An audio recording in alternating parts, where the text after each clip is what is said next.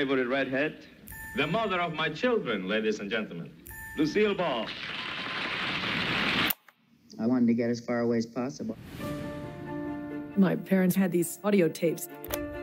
Hello, hello. Hi there. He said, that's Lucille Ball. And I said, oh, man, that's a hunk of woman. I was madly in love with Desi. I've never felt that way about anyone before. No one wanted him to play my husband because he was Cuban, and they wanted a real American couple. The only reason I Love Lucy exists is because they wanted to be together. A cubita bella. L'chaim. They established their own studio. That's an enormous operation. Desi was responsible for some of the greatest television of the 20th century. She was fearless. You realize that women could do this too. We had no idea Desi Lou was going to become what it was. Work became our whole life. There was a cost to the success.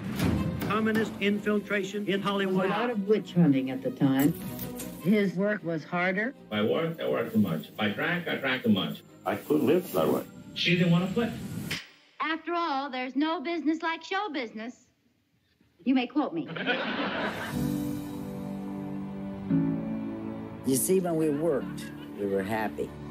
I Love Lucy built every episode around that idea of fracture and coming back together. And I think we crave that as humans. No matter what you've done, I forgive you. You don't necessarily have to be a funny person to get a laugh. I'm not a funny person.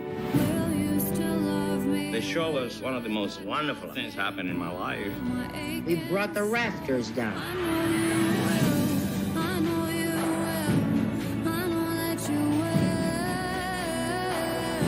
At the core, it's all about unconditional love.